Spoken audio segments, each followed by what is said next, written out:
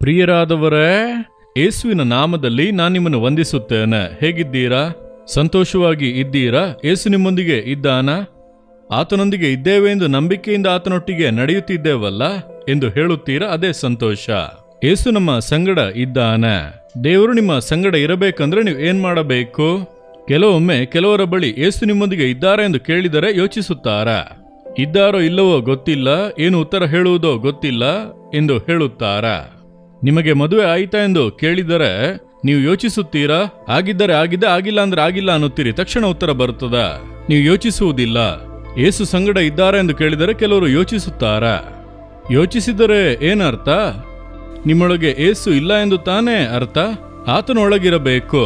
ನೀವು ಯೇಸುವನ್ನು ಪ್ರೀತಿಸುತ್ತೀರಿ, ನಂಬುತ್ತೀರಿ, ಆತನ ಬಳಿ ಪ್ರಾರ್ಥನೆ ಎಲ್ಲ ಮಾಡುವಿರಿ, ಅದೆಲ್ಲ ಕರೆಕ್ಟ್. ನಿಮ್ಮೊಳಗೆ ಆತನು ಇದ್ದಾನ, ನಿಮ್ಮಲ್ಲಿ ಆತನು ವಾಸ ಮಾಡುತ್ತಿದ್ದಾನಾ? ನನ್ನ ಸಂಗಡ ಯೇಸು ಇದ್ದಾನೆ ಎಂದು ಹೇಳುವಂತ ಅನುಭವ ಇದೆಯಾ? ಅದೇ ಮುಖ್ಯ. ನಾನು ಆತನೊಂದಿಗೆ ನಡೆಯುತ್ತಿದ್ದೇನೆ, ನಾನು ಆತನೊಂದಿಗೆ, ಆತನು ನನ್ನೊಂದಿಗೆ ಮಾತನಾಡುತ್ತೇವೆ, ನಾನು ಆತನೊಂದಿಗೆ ಬಾಳುತ್ತೇನೆ. ಅದುವೇ ಒಂದು ಮಹಿಮೆಯಾದ ಸಂತೋಷವಾದ ಅನುಭವ. ಆತನು ಸಂಗಡ ಇರಬೇಕಂದ್ರೆ ಏನ್ ಮಾಡಬೇಕು ಅನ್ನುತ್ತೀರಾ?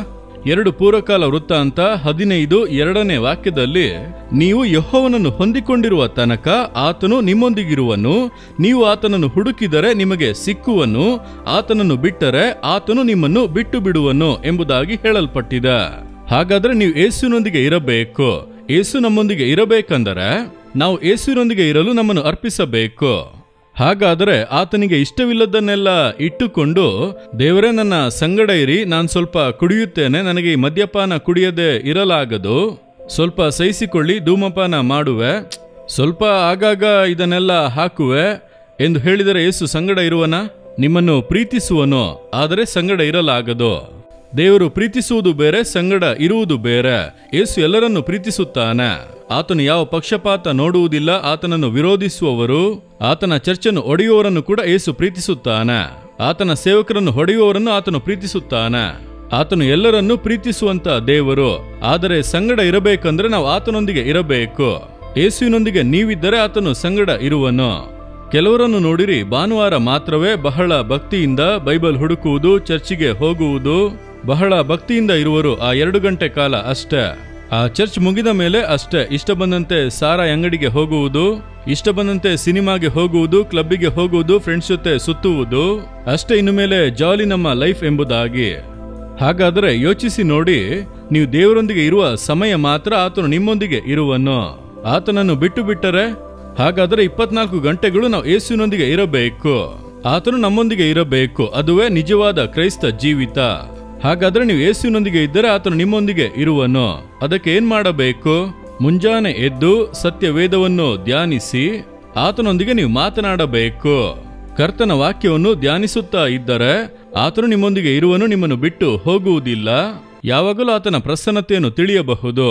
ಹಾಗಾದರೆ ವಾಕ್ಯವನ್ನು ಓದುವಾಗ ಆತನನ್ನು ಹುಡುಕುತ್ತೇವೆ, ಪ್ರಾರ್ಥಿಸುವಾಗ ಆತನನ್ನು ಹುಡುಕುತ್ತೇವೆ, ಆಗ ಆತನು ನಮ್ಮೊಂದಿಗೆ ಇರುವನು. ಆದ್ದರಿಂದ ಪ್ರತಿನಿತ್ಯವೂ ಆತನನ್ನು ಹುಡುಕಿರಿ, ವಾಕ್ಯವನ್ನು ಧ್ಯಾನಿಸಿ, ಆತನ ಇಷ್ಟವನ್ನು ಮಾಡುವುದಕ್ಕೆ ಅರ್ಪಿಸಿ, ಆತನು ಸಂಗಡಲೇ ಇದ್ದು ನಡೆಸುವನು. ನಿಮ್ಮನ್ನು ಬಿಟ್ಟು ಅಗಲುವುದೂ ಇಲ್ಲ, ಕೈ ಬಿಡುವುದೂ ಇಲ್ಲ, ನಿಮಗೆ ತನ್ನನ್ನು ಪ್ರಕಟಿಸುವನು. ದೇವರೇ, ನಾನು ಯಾವಾಗಲೂ ನಿಮ್ಮೊಂದಿಗೆ ಇರಬೇಕಪ್ಪ, ನೀವು ಯಾವಾಗಲೂ ನನ್ನೊಂದಿಗೆ ಇರಬೇಕು. ನಾನು ಮುಂಜಾನೆ ಎದ್ದು ನಿಮ್ಮ ಮುಖವನ್ನು ಹುಡುಕಬೇಕು. ಅದಕ್ಕೆ ನನಗೆ ಕೃಪೆ ಕೊಡಿ. ನೀವು ನನ್ನನ್ನು ಎಂದಿಗೂ ಬಿಟ್ಟು ಹೋಗಬಾರದು.